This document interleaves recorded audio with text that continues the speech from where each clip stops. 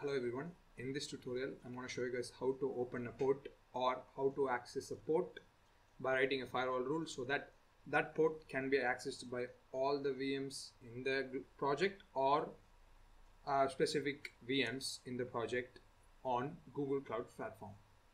Let's go. So basically there is two ways to do this. So one would be like you have a VM instance up and running.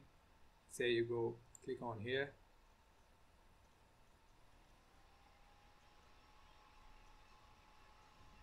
Then you're going to go scroll down and you're going to go to the network,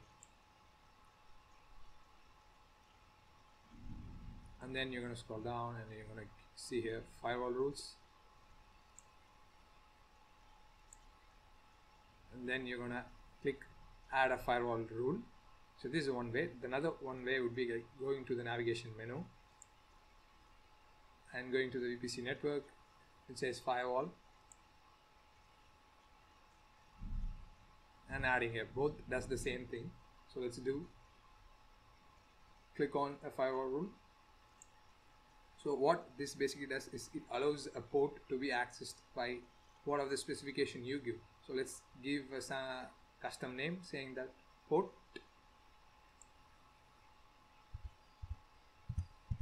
support description. So default.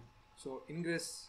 So if you guys, ingress applies to the traffic that are incoming, egress applies to the outgoing. So if you want some stuff to be received, you guys can give ingress. If you guys want to send some stuff, you can give egress. So for now we'll give egress, and then this targets, you guys have to give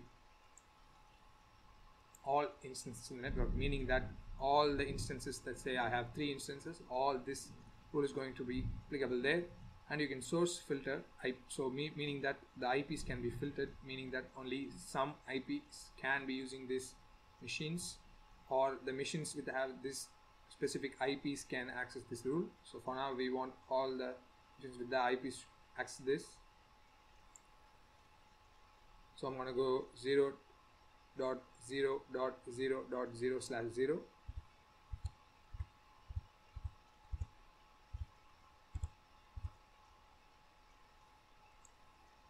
Then I'm gonna go, if you guys want to allow all the ports, you guys can give allow all, or if you guys want to specify some ports and protocols, so if you guys you're gonna use TCP, you guys can click this and then use any of the ports that you feel like. So I'm gonna use, say, 8089. I'm gonna click this. If you're gonna use UDP, you